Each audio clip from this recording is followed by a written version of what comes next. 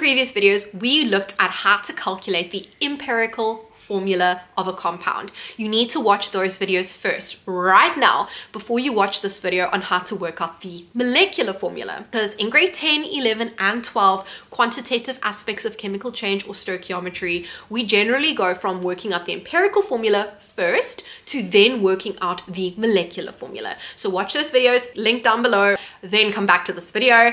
Let's jump right in. As a super quick recap, the empirical formula is the simplest whole number ratio of atoms in a compound. So how I remember it is the word empirical has two I's in it, and the word simple or simplest has an I in it. Molecular formula is not the simplest version of the compound. So this is generally how we do these calculations. So you'll be given a percentage composition. Use that information to calculate empirical formula, which I've done in previous videos. I've gone through all the steps, so go watch those videos. You get the empirical formula, which is the simplest ratio of the compound. So 2 to 3. See, you cannot simplify 2 to 3 anymore. And then the molecular formula is not the simplest version. So how do we get from 2, C2, to C4? You multiply by 2. So if you multiply the carbons by 2, you have to multiply the hydrogens by 2. So the molecular formula is not the simplest version. As you can see, to get from empirical to molecular, we multiplied by 2, so N is 2. In this video, I'm going to be showing you how to go from empirical to molecular. If I want to go from molecular to empirical, we need to divide by the biggest number that can go into each of these, essentially the highest common factor. We get C2H5. That's the simplest. So to go from molecular to empirical, we divide by N. I'll tell you what N is in a second. If we're going to make it more simple, we divide. If we're going the other way though, we need to multiply by N. We calculate N by taking the molecular mass, this is often given in the question, and dividing it by the empirical mass. Now, how do we get the empirical mass? Well, the empirical mass comes from the empirical formula. I hope that makes sense. The empirical formula. So let's pretend we worked out N, and N is 3. You know your empirical formula in this example is C2H5. That's your simplest formula. If I now ask you to work out what the molecular formula is, all you need to do is you need to multiply each of these numbers by N. So we go 2 times 3 is 6, so C6, and 5 times 3, which is 15. That then becomes your molecular formula. So here's your steps for working out the molecular formula. And these steps, as I've written here, and the example, one example that I will be doing, you will see that this comes from my study guide, which I have for sale on my website. You can purchase it. I have 50 worked examples, like the one I'm about to do with you now. I do all the theory. I break it down into steps for all of the subtopics under the quantitative aspects of chemical change. So go check it out on my website. I'll link it down below.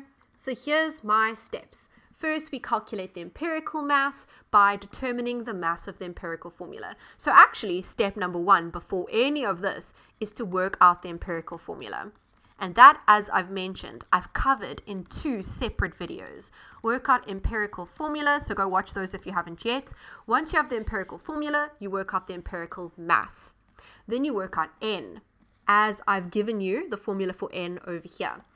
Then you multiply the number of atoms in order to get the molecular formula, like I showed you over here. So this first example is going to be a very basic, straightforward first example. In this example, I have already given you the empirical formula. So it says a certain compound has an empirical formula of CH. If they don't give you the empirical formula, you first need to work out the empirical formula.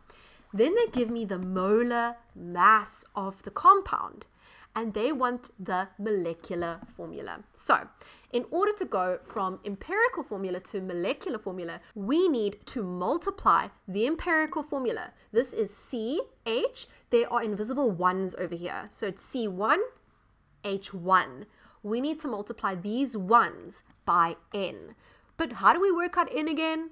using the molar mass or the molecular mass. In this question, there it is, the molar mass, the molecular mass, divided by the empirical mass. And I always tell my class, this is how I remember this formula for N, that is not given on your formula sheet. It's something that we make up just to help us remember how to get N. It's not given on your formula sheet. So how I remember it is M-E. It spells out me. M over E. Molecular mass divided by empirical mass. So as I mentioned to you, the molecular mass is given already in the question. It is 78,11. How do you get the empirical mass? You need to use the empirical formula. So it is the mass of carbon plus the mass of hydrogen. The mass of carbon is 12. The mass of hydrogen is 1. So it is 12 plus 1, which is 13. So I get 6, my calculator says 6,008. That is close enough to 6 for me to round it off to 6. I need to multiply the empirical formula by 6. So it was C1H1, therefore the molecular formula will be C6H6. I hope that makes sense. Easy example. Let's do a more difficult example, and it contains 84.2% carbon, 15.8% hydrogen by mass. Now, if you read that carefully, what this is giving you, this is the percentage composition. If you read the question further, they give you the relative molecular mass. Remember, when you calculate N, the molecular mass is the thing that goes on top of the fraction, molecular mass. And I did tell you it's usually given. So again, in this question, you can see that the molecular mass is given. That is when you calculate N, that's the top of the fraction. Determine the molecular formula. Now remember what I mentioned earlier on in this video. If you are given percentage composition, you need to go from percentage composition, first get the empirical formula, then you need to work out N, and you need to multiply by N. So first things first, in this video, what I'm going to do right now is I'm going to work out the empirical formula.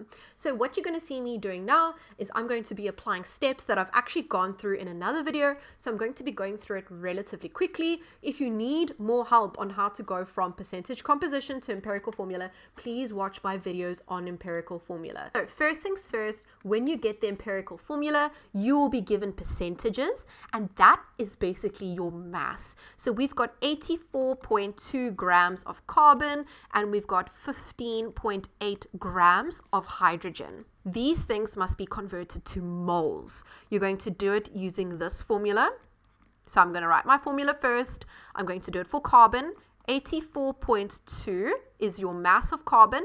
Your molar mass of carbon is 12. That's for carbon, and we get 7,0166666 moles. I'm not rounding off because I'm not at the end of my question. Then I do the same thing. I need to convert to moles for hydrogen. So it's going to be 15.8 divided by 1. Hydrogen has an atomic mass number of 1. Now, please don't get confused. I know hydrogen is a diatomic element, but in this case, it's within a compound. So we do not multiply the hydrogen by 2. It's just 1, just 15,8 moles. Then what you do, put it in a ratio. Then what you need to do is you need to divide both sides of the ratio by the smallest number. We're comparing 15,8 to 7. Obviously, 7 is smaller. So I need to divide both sides of this ratio by 7,0166666. So obviously, on the left-hand side, I'm going to get 1. On the right-hand side, I get quite an awkward number. It is 2,25. Actually, it carries on after the comma, but I'm more interested in the first 2 decimals after the comma, 2,25, but let's just write at least 5 decimal places, 178, that's fine. Okay, now, this I cannot round down to 2. It's too high. So if it was 1 to 2,01, that would be fine to me to say, okay, I'm going to say it's 1 to 2, because that is close enough to 2 for me to round down.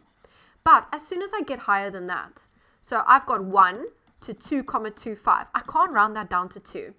In my video for empirical formula, I speak about what happens if you have something like this after the comma. If you have 0.25, you need to multiply both sides of the fraction by 4. 0.25 is a quarter.